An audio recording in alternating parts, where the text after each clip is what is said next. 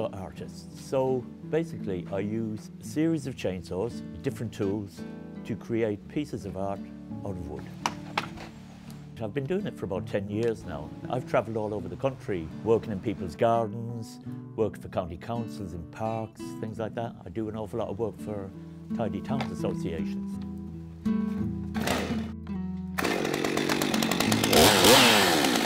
Most of what I do is commissions, whether it's here in the workshop working on smaller pieces or out on site working on bigger pieces. The client will always dictate what's to be done.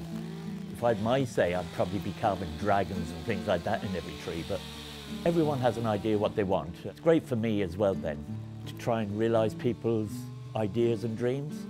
People are more aware of the fact that if you have this tree and it's died, you can give it a new lease of life.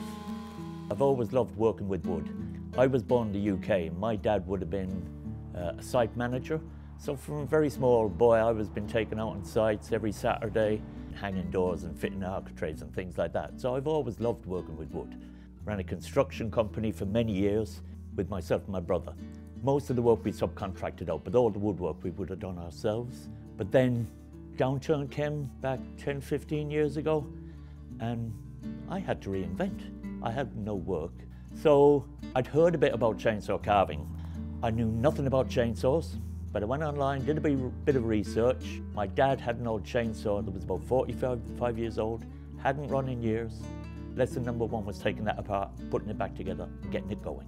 The bug kind of set in, and I think maybe 10 or 12 chainsaws later, I think I might have some kind of an obsession. There's so many days where you go home at the end of the day, you're absolutely shattered. The body is, aches and pains, but you still have this incredible sense of satisfaction.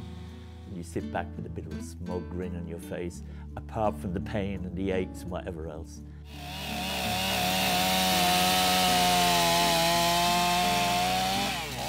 It's been an amazing journey. I've got to travel the country, meet some amazing people.